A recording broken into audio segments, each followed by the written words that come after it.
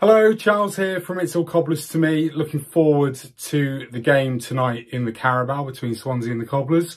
It's going to be interesting because I don't know what sort of team we're going to put out. Probably going to rest quite a few key figures, I would imagine. And therefore, players that you should be watching out for. I'm going to go with the obvious. Sam Hoskins, if he plays, he was last season's top goal scorer in our squad in our promotion winning campaign, 22 goals. So he's one to look out for, as well as a few others. Kieran Bowie probably will make an appearance, and then Mark Leonard, who is on loan from Brighton. He's a terrific prospect at the base of midfield. He will try and look to dictate play as much as possible as an anchorman role. I think it's going to be really good.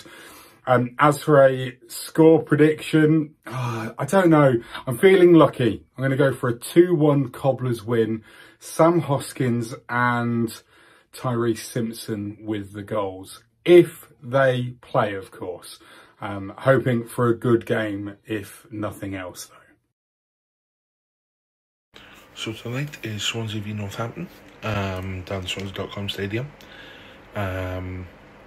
Just one of those games where you just want, you want to put a statement out and just make sure that you win it.